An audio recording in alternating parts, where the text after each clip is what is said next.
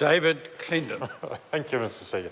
Mr Speaker, as we heard just a few minutes ago from Matiria Tude, the Greens are abstaining on this legislation, and that's not a position we like to be in. We like to take a position to support or oppose. Whether we support or oppose legislation, we'd all agree most bills coming to this House are improved by appropriate process through the House and its processes. In this instance, the abstention decision was a difficult one. We don't disagree with some of the fundamental principles of the bill. The Minister, in her introductory comments, made the point that the matter of people, deportees arriving in New Zealand, people who have offended elsewhere, is not a new problem. She gave us a figure of typically 80 to 100 people historically who might be returning to New Zealand with the sort of history behind them. And she suggested possibly we're looking at something like a threefold increase in that. From 80 to 100 to perhaps 250 to 300 people we can expect per year, at least in the short term.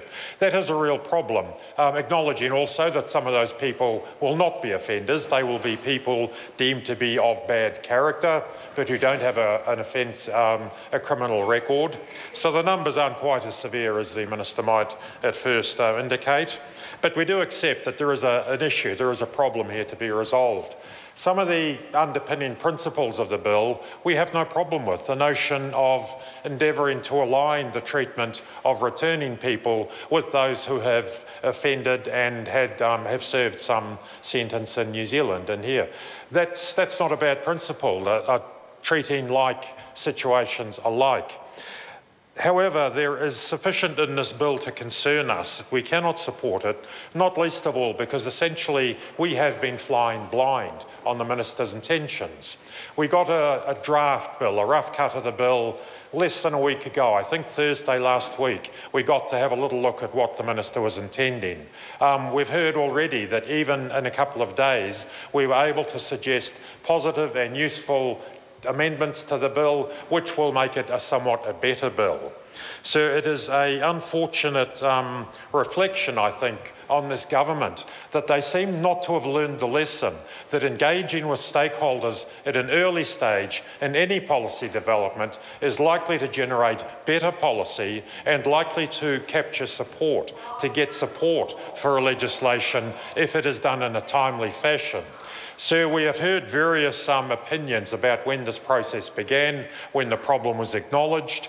We know that at least from the beginning of this year, we knew there was a problem because the Minister and indeed others were hearing of the NGOs in Auckland who were endeavouring to offer some support to people who were landing at our airport with no support, no network, with a history of offending. Nothing was there for them.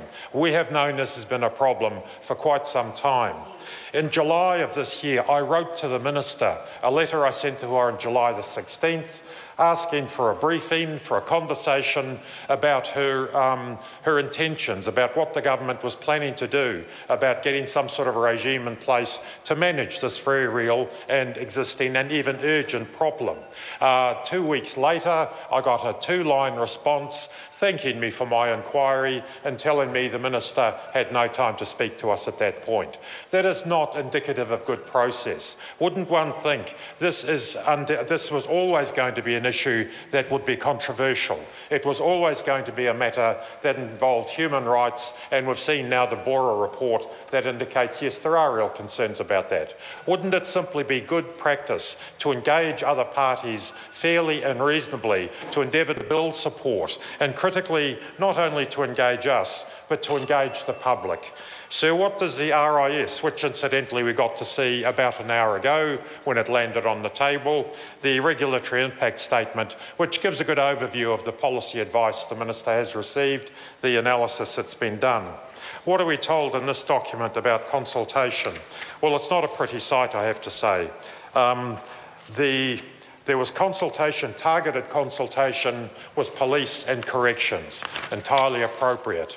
An early draft of the bill, an early draft of the RIS, the policy advice, was circulated to police, corrections, Crown Law, PCO, Ministry of Health, Department of Internal Affairs, MOBI, NZ Customs, Foreign Affairs and Trade, and the Treasury. Nowhere do we see any reference to one of the many NGOs who might have added value to this. Sir, my time's now expired. I'll return to the point of the lack of consultation, which has been acknowledged in the documentation in a later contribution.